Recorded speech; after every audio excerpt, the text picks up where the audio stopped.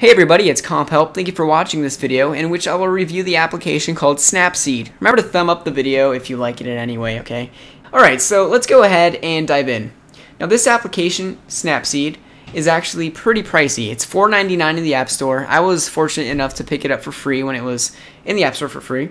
And really, I can totally see why it was priced at $5. This application is so awesome. I don't know if I can ever go without it again in my photography hobby life.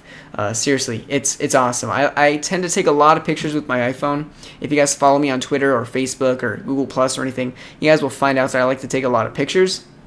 And this application has been my favorite photo editing app thus far. It's really, really awesome, okay? So if you have those $5 to spend and you're a photographer or something, you want to pick up this app. I'm just going to let you know right now, okay?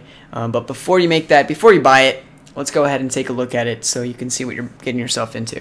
Alright, so we can either edit in portrait or in landscape mode. I personally like to edit in landscape mode because we get a little bit more of a preview of what we're doing here. Okay, and for this demonstration, I'll be using a sample photo that the app comes with.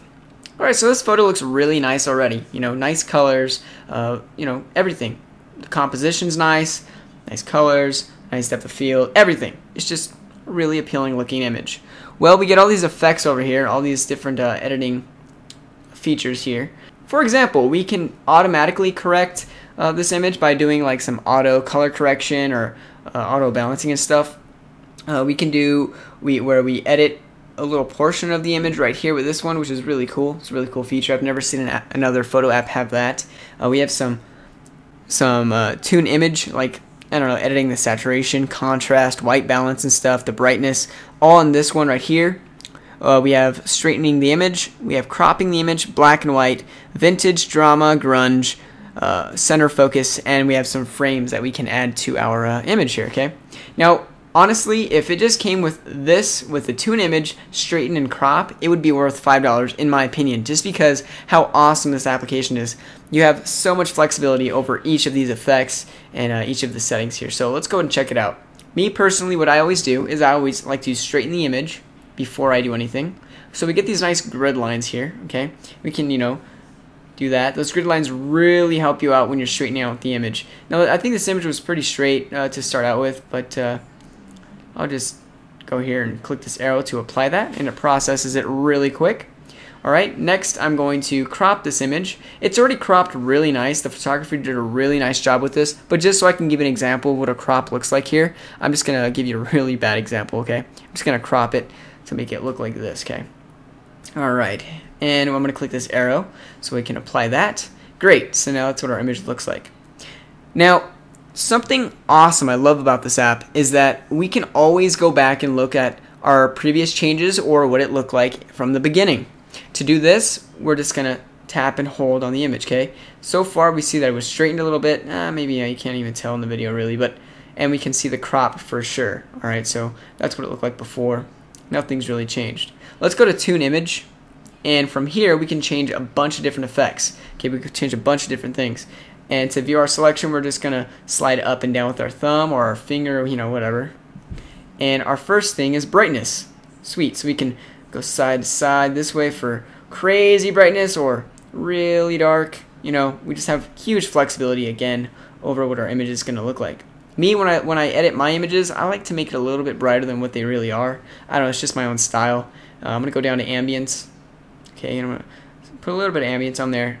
Contrast, okay, we can change the contrast a bit. Saturation, I like to bump up their saturation maybe too much. I like to over exaggerate the colors. That's what I personally like to do. Okay, and then I like to go to white balance and find exactly what I'm doing here. I always find like a referenced subject for me. It's either the ground or the sky, and I want to pick the exact color I want. And I want that ground to be a little bit more tan like that, or a little bit more brown. Okay, so maybe that's a little bit too much. Let's bring the saturation down just a bit. If we brought it all the way down, it would be like a black and white image. So this is just an example. Alright, maybe around there. Okay, I don't know, you'd probably do this different. I'm going to click that arrow so we can process this. Done. Okay, it's processed. Now let's look at what the image looked like before. Okay, the colors looked really washed out and compared to my new my new colors. Okay, so right there, right off the bat, you can get an example of what it looks like. Also, let me just do this really quick. Let's say I bump up the brightness like crazy high. I can look at what this looked like before my last edit, or, you know, so to do this, what I do is click this little portrait frame up there, click and hold, and that's what it looked like before. And I'm like, oh, okay, you know what, I actually like that better than my new edit, so I'll just click this back button, and it undoes the, it kind of control-Z's the effect. Alright, next I like to go to Grunge, or Drama actually. I like to add drama effects, and what this does is it kind of adds like an HDR looking effect to it. But if you bump up the filter too much, see how it looks all white and ugly around the subjects in the sky? I'll bring that filter strength down just some like that, okay? Now you can't tell in the video, but there's a lot more texture going on in the ground, and that's what I really like about adding this drama effect, this filter. And I like to bump up the saturation again, because when you do add that drama filter, it takes away some of the saturation. So there we go, that's what my image would look like if it was finished. I'm going to click this arrow. Great, so we have now edited an image very fast, okay? Honestly, this demonstration took up a lot of time, but that's because I'm explaining things. If you're actually doing this on your own, it's really fast, it goes by really fast. I've edited multiple photos at once while in the car, on my way to places. Of course, I wasn't driving. Let's look at what my image looked like before. Wow, you know, it's a pretty big difference of what it looks like. So that's pretty much, yeah. Now what we can do is actually click this button up here, save the photo library, email, print, Flickr, or even we can send this to Facebook. Now just save this photo to my library, and just like that, it's saved. Super fast saving, super fast at applying, at processing my effects. Really awesome to go back and see what my image looked like before. Snapseed, $5 in the App Store. Really pricey, but honestly, it is my favorite photo app. I haven't seen a better one than this, okay? Me personally. You just have so much flexibility over this. A lot of people like those pre-made filters and stuff. Me, I like to edit my images the way I want to. I want the colors to be how I want them to be. There we go. That's Snapseed. Sorry this video was kind of long. I felt that it needed to be long to explain thoroughly what this app does. Thank you for watching this video. Remember to thumbs up, comment, and subscribe.